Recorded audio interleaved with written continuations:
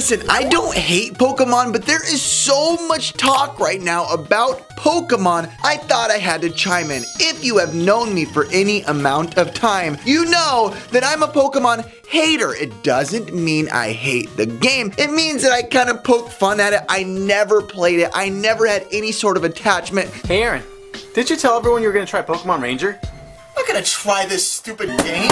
To the show, to the video games, to the cards, to anything like that. So I wanted to take a look at the reveals that we've had in the last 24 hours and kind of give my opinions as someone with no bias, not overexcited, not over hating, just right in the middle as an everyday gamer who doesn't know anything about Pokemon, and take a look and tell you if I think it's enough to turn me into some sort of Pokemon fan in the future. Let's see.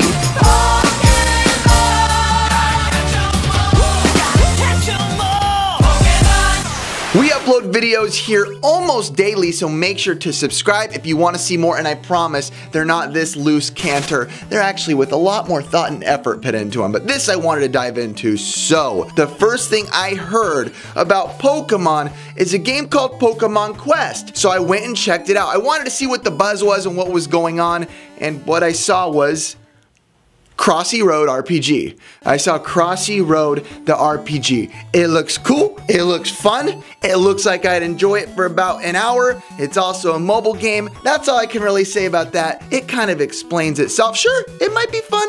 Is it enough to sway me into a Pokemon person? No, not at all. It really isn't. It looks fun, like I said, but that's really about it.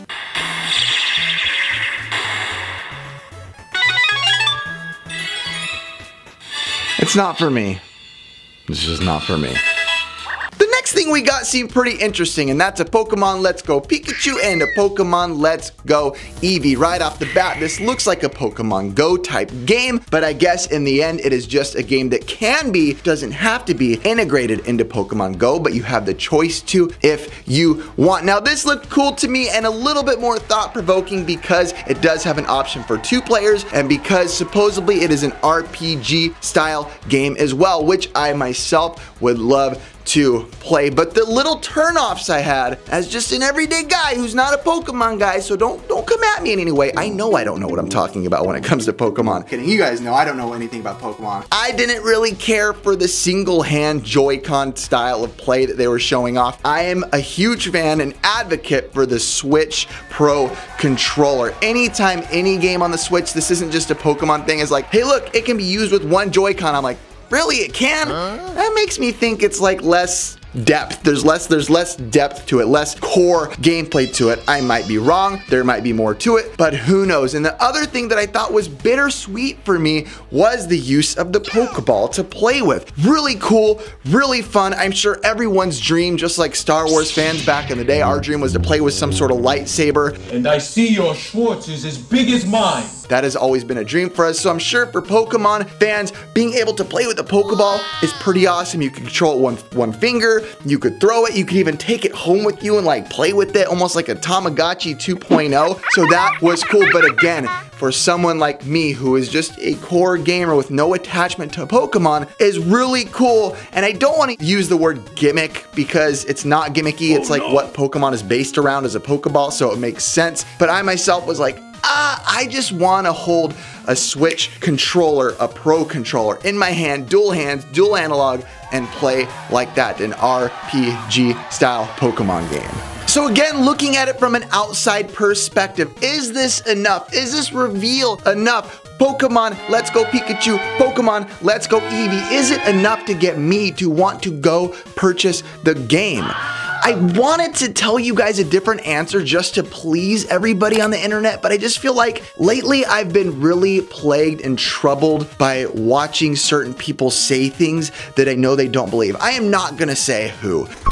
I myself can say that I liked it. I thought it was cool. I will buy the game, but probably not for me. I'll probably be buying it for my kids. They're gonna love it. I'm not saying it's a kid's game by any means. I love what it is. I like the graphics. I think it looks fun, and that's about it. It doesn't look like something I'm going to be playing for myself, but it will be in my house. Now, the good news is, for someone like me, because I really do want to dive into the Pokemon series, is that we're still gonna get that big main series Pokemon Pokemon game coming out in 2019. That's what I'm personally looking forward to. It's not bad that we got these. It's cool that we're getting these things extra for any Pokemon fan. These are extra things that you weren't expecting, so that's really cool. And Nintendo, thank you for keeping the Pokemon fans pleased, because I know they are out there. I know there are tons of them. I myself, with the first 3 games that you announced, cool. Not specifically for me, but I'll buy them to support my kids' love for Pokemon.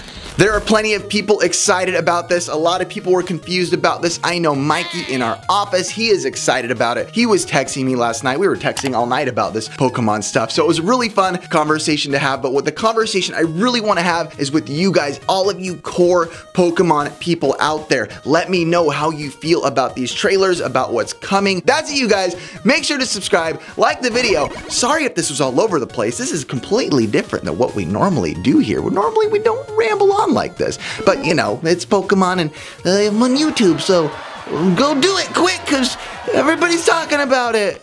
I guess that's what we do on YouTube. We just talk about stuff because everybody's talking about it. Yeah. Original content.